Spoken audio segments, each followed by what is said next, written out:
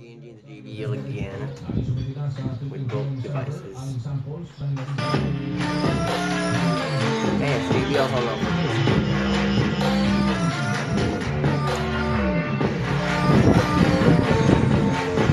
T&G not the bush.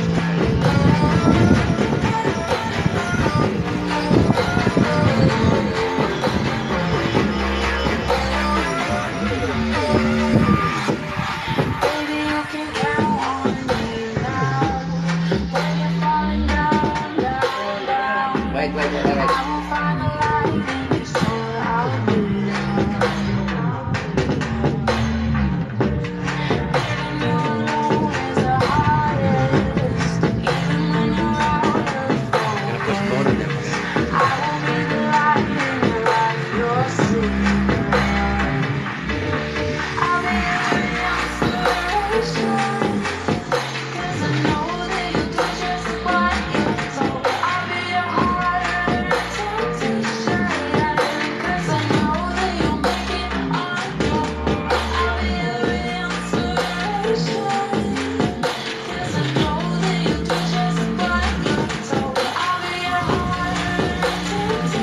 Happy 110 maybe subs.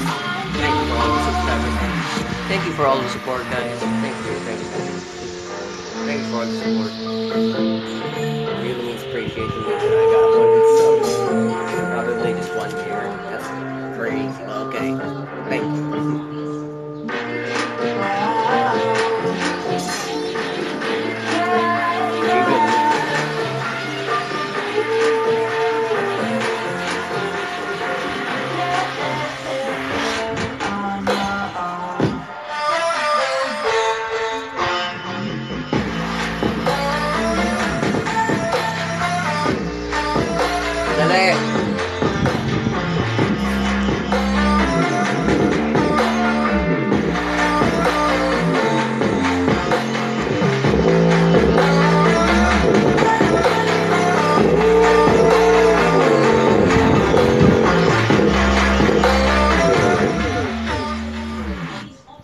End of the video.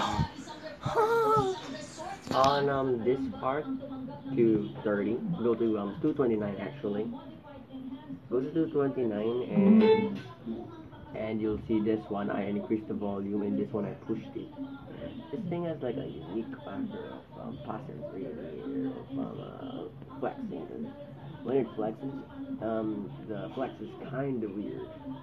It's like from a big speaker, like a Charge 4 flex like that, but the Flip 4 is not doing much.